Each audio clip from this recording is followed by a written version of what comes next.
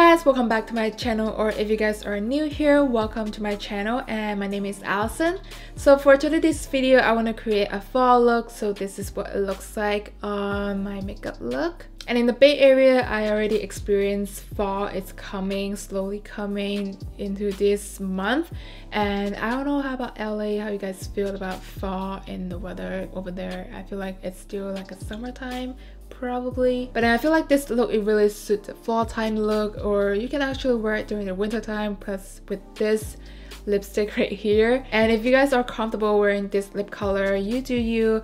I really like this look. I really like how this combination here, my eye look with my lips, because I don't usually do much of a yellow tone on my eye, but today I go overboard and I just did a lot of experiment, and I just stepped out of my comfort zone. Usually I don't do much with my face on a makeup look, but today this is what it looks like. I really have fun creating this look, and this look is actually inspired by a YouTuber. Her name is Rosette Ariza, and this is her YouTube channel. I really like her videos and all her makeup looks, and I really like her personality and her vibe. She just have a lot of energy. I really like her. So this is the look that I got inspired from watching her channel. So if you guys want to see how I create this look, then let's keep on watching. So I don't have any idea how this is gonna turn out, and I'm just gonna go with the flow and get some inspiration. So first of all, I'm just gonna prime my face with this matte paint pot in soft ochre,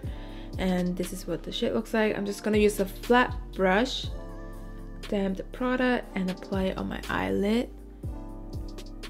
And one thing about having eyelash extension, you don't want to do much eyeshadow, but today I just feel like it because fall is almost here, and today I'll be doing a yellow shade on my eyelid. So that's a very interesting look gonna be, because usually I do a lot of warm tone and I never do any colors on my eyelid, because first, I'm not good at putting on eyeshadow with the technique, and with the little eye space that I have, it doesn't have much creation that I can do on my eyelid. But today we're going in, and I hope everything turns out good. And the reason I'm going it down, because I do have eyelash extension, and it's pretty hard to apply any product on my eyelid since it has a curl, a stronger curl on my eyelash now. Okay, so first color on my crease, I'm gonna put this brownish shade color, like a warm brown tone color. This is from Patrick Starrr crossover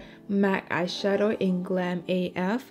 So I'm just gonna use this brush, and I'm just gonna put it right on the crease on my eye. And I'm applying this on the crease on my eye and using a windshield wiper motion to blend this color and just give some color on the eyelid before applying some yellow on top of it. And now I'm going into this color right here, slightly darker shade on the crease color with my pencil brush here, and just put it on where my crease socket, like where it starts. And by the way, this palette is from Natasha Denona's Sunset palette. I know it looks crazy at first, but once it's blend out, it looks fine.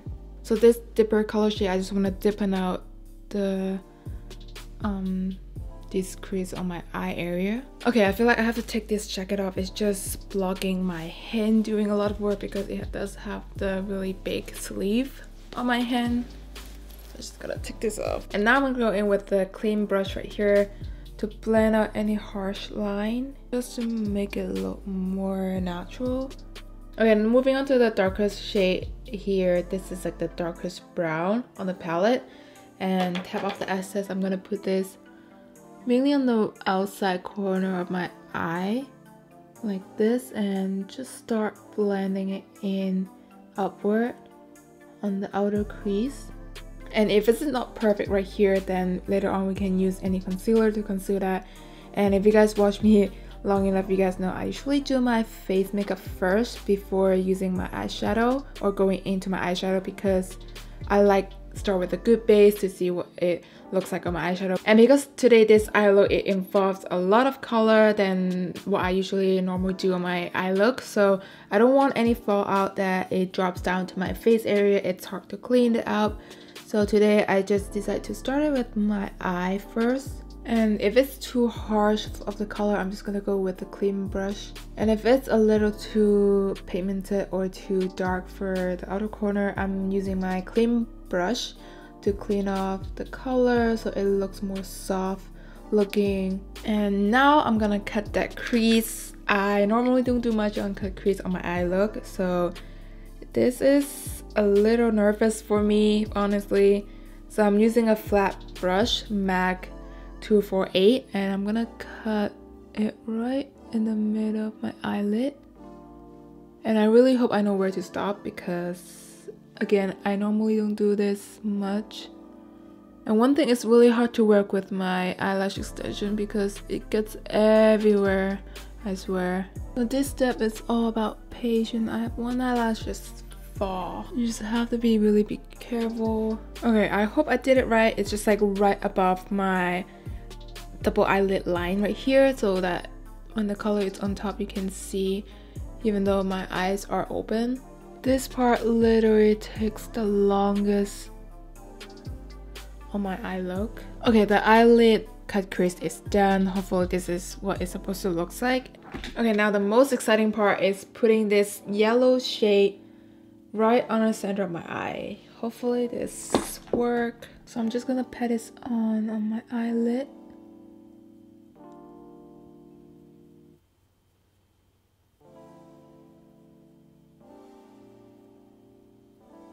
I think they're about the same. Okay, I did warm up my crease just a little with this more of a light warm tone shade, because I know a lot of warm tone doesn't work usually the same on different kind of skin tone, so I feel like this shade would match on my crease better, and it just gives me more of a color warm tone instead of the color that I use is a little bit too brownish tone, I feel like. So there's a lot of experience over here just to see what color, what shade it matches your skin tone. And I'm gonna dip back into the darkest brown shade on the crease so that we can blend that yellow in seamlessly.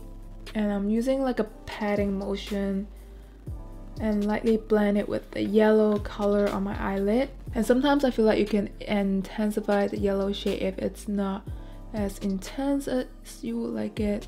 And again, I'm going in with the fluffy clean brush, going in and blend this out. And I swear I look really crazy right now with the yellow eyeshadow without any makeup on top, but once everything it's on, it's gonna look put together, it's gonna look good. So now moving on to my favorite part, my face makeup, and that's like something that is really important because face, if you start it nice, everything looks good. So now I'm gonna start it out with this Versace Unicorn Serum as my primer, and I'm just gonna do what everyone is doing on the Instagram, just putting this letter on all over my face and rub it in with my finger. And underneath my eye, I already applied this Becca Under Eye Brightening Corrector. This is what it's underneath. It brightens up my darkness underneath my eye so that I look more awake when I apply my concealer. Moving on, I'm using this NYX Can't Stop Won't Stop Full Coverage Foundation. And I already did this foundation review and I'm gonna link it up so that you guys can check it out and see how I wear this throughout the day. And I'm just gonna give it a nice shake and pump it on the back of my hand.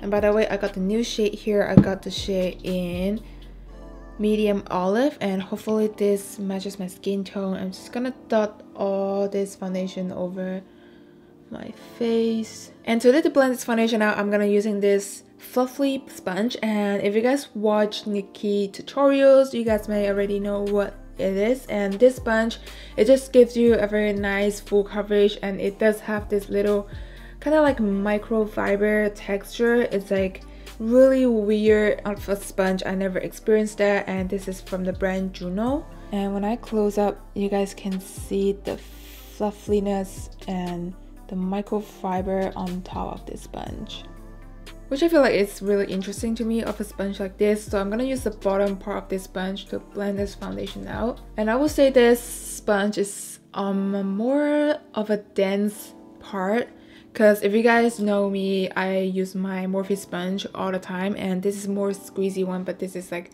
a little bit stiffer, but it does give you a very nice full coverage than my Morphe sponge. I already used this once and I do like it just for my foundation. I don't like it as a concealer blender. And patting it on my skin, it feels so weird with the little fussiness on the sponge. So this is one side of my face with the foundation on, and it looks super flawless, matte finish, and this side of my face still shiny, little glow on top of my skin, and it just looks so flawless on this side compared to this side. So now I'm just gonna finish up on this side of my face. Can you guys hear the puffing noise on this sponge? It's really loud, pouncing this on my face. So this foundation is already a full coverage foundation, and with this sponge it gives me like a full bulletproof full coverage foundation, and I just really like it. I'm digging it. Okay, now moving on to my concealer. I'm gonna use this Too Faced Born This Way concealer, and I'm just gonna dot 3 dots on each eye, and I'm going back with my Morphe sponge because that's the way that I like to use on my concealer. And I'm just gonna blend the concealer up to my eye area to cut that so that the concealer and the eyeshadow looks good. And while blending this, I like to cut my concealer up right here on the edge of my eye so that the eyeshadow doesn't look spread out. Just kind of cut that corner with the concealer. There you go, it looks perfect. Okay, now moving on to setting my face. I'm gonna use my Laura Mercier setting powder, and I'm almost out of it. Let's see if I can get everything out of this bottle. So what I like to do, I like to dip my wet sponge into this container, and then I pat it on the back of my hand so that it doesn't get too cakey underneath my eye area or too dry, and just lightly dab it on this area of my face. And sometimes I like to dab the sponge on the edge side so that it gets to my nose area, just give it a nice snatch nose. And same thing with the rest of my face. I'm just gonna pack off the excess on the back of my hand and put it all over my face. But then if you guys don't have oily skin, you guys don't have to set your face with the powder, but I do have oily skin and I need something that it lasts on my face. So this would be the technique I use every single day. I need to do it. It's not like something that it makes my makeup looks perfect, it's just something that I need something to hold it on my oily skin. Okay, now define my brow. I'm using this Benefit Brow Contour Pro, and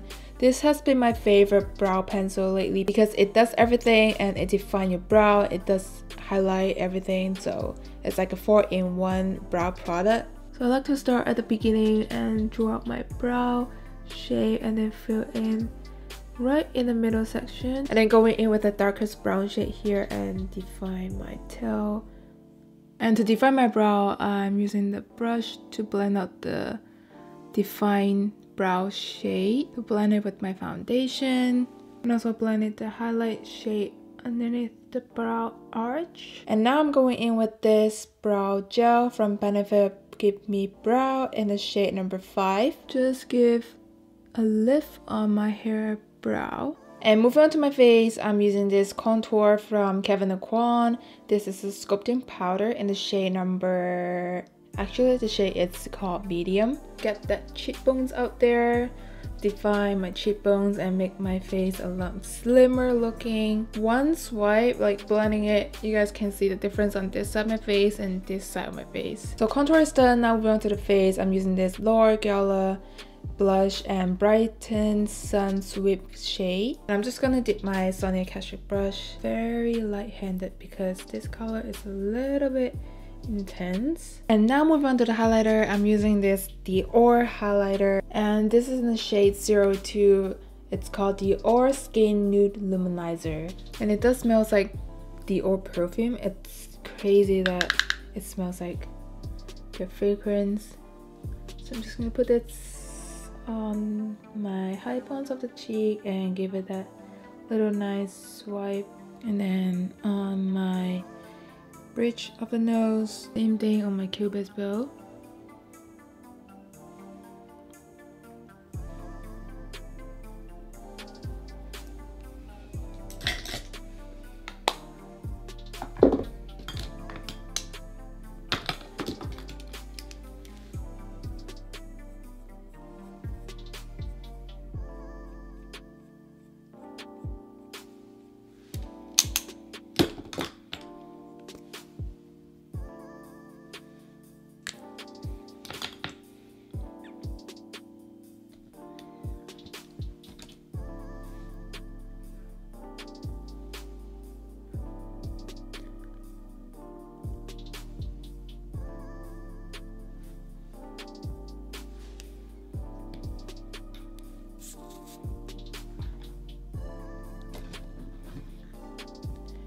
And I'm just gonna brush my eyelash back together in the right place with my spoolie right here so that I don't have to apply falsies. That's something that I like it during the weekdays because I don't do much on my eye. I only do my face and my brow and that's it, and I'm good to go. So I don't have to do any eyeliner. It saves times. Okay, and because this is a fall look, so today we are incorporating some dark shades on the lips color. So this is from Smashbox in the shade True Greed, and this is a super fall color. I like it. So I'm just gonna put this all over my lip.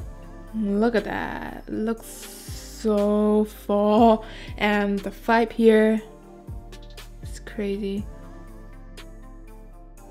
Going back to the eye, I want to use this shade right here, the gold flicky shade, and just going just right little underneath the teardrops. It just lift up your eye area. And for my lower lash line, I'm going back with the first shade right here that I used on my eye. Just put it right below your eyelash. And I'm also going with the darkest shade here. So you're basically going with the color that you put on your eye and going back to your under eye corner so that it kind of like combines the look together. So for the last step, I'm gonna set it with my Matte Fix Plus, a matte formula.